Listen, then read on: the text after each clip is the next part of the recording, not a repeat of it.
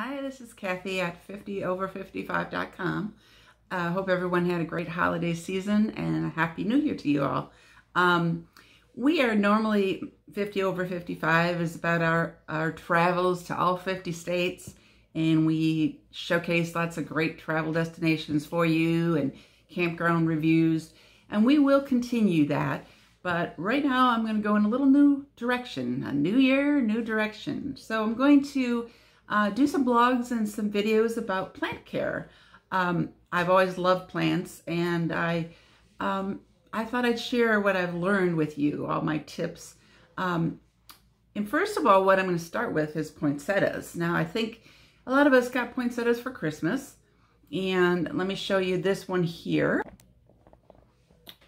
Now, it looks pretty sad. It's pretty droopy. Everything's falling down, and you might be tempted to throw it away, but I'm here to say resist that temptation. We are going to get it to bloom again. We're going to get it to grow again, to bloom again. So first of all, what we're going to do is we will cut it back, and then we will let it grow. It'll grow in the summertime. And next year, we will force it to bloom again, or teach it to bloom again. Right now, don't worry about it. It's drooping, it's falling, it looks like it's dying, but we are going to make it grow again. So water it lightly, let everything fall, throw it away, throw away the leaves, and we will let it grow into something new. And let me show you this one I did last year. Let me show you how that turned out here. It's right there. You can see the beautiful bloom on the top.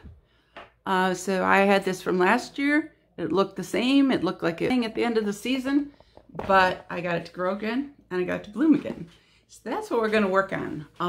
And from there, I'm going to teach you about other plants. We will learn about watering, the correct watering technique. We'll learn about propagating so we can grow new plants from old plants. We will learn about correct soil, the right potting. And that's what I'm going to do for the next few months. And eventually, my husband and I will get back traveling, and I'll have all those adventures to talk to you about. But I hope you enjoyed these videos. I'm going to post them on YouTube mainly, and also you'll see some posts on 50over55.com.